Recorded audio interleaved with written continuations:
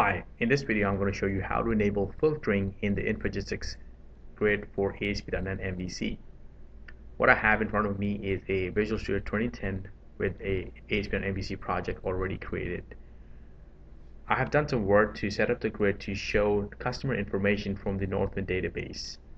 As you can see in my view, I have the grid defined, connected to my customers in my model, and setting up some column properties and column options, and calling the customer list method, which basically returns all the customer information from the Northwind database and binds it to the grid. So just kind of take a look at what's happening behind the scenes. We have the Northwind database in our app data folder, and we are using Entity Framework to be used as our ORM solution.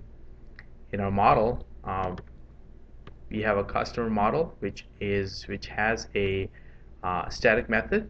And what this does is basically it's going through the Northwind entities and using link, it's grabbing all the customers in the Northwind entities and then returning that as an iQueryable. So in our model, from our controller,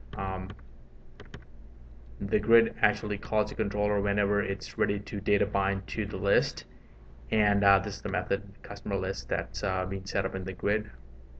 And in here we basically call the model and grab our iQueryable and return that as is to our view. And at runtime, the grid will take all that information and bind it and display the customer information. So when we run this, we see that at runtime we get all of our customer information being displayed in the InfoGistics ASP.NET MVC grid.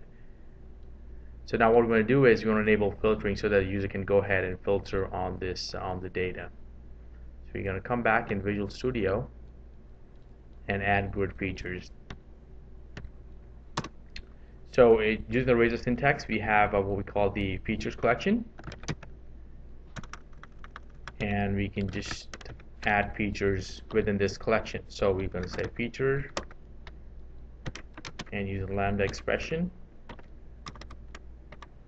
We are going to go ahead and add a feature to our grid, filtering.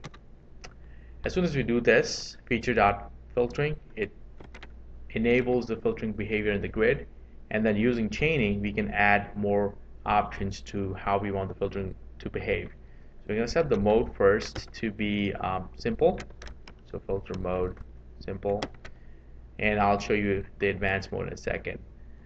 But if you look at the IntelliSense in the filtering behavior, you'll see that you have a lot of options, other options that you want to use. So you have the filter drop down, how do you want to display the height and width, some of the delay and other options. And if you want to do filter options on a column by column basis, you can go in here and set up that using the column settings collection.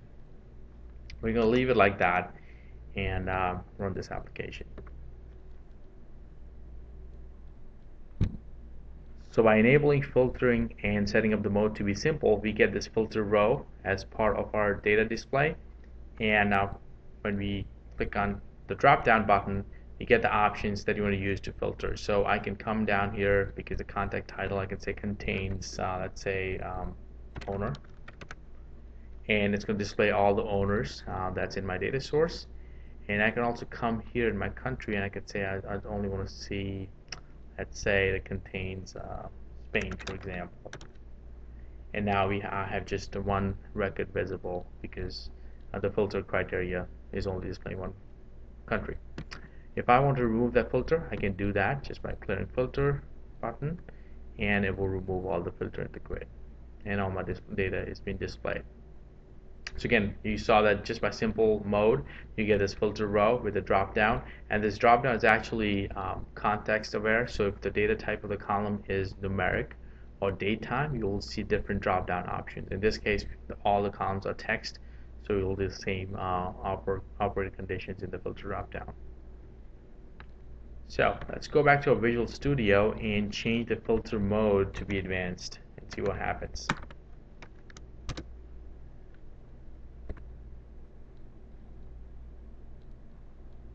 So in our advanced mode, instead of getting that filter row, we get this icon in the column header itself, and when we click on it, we get this nice search box.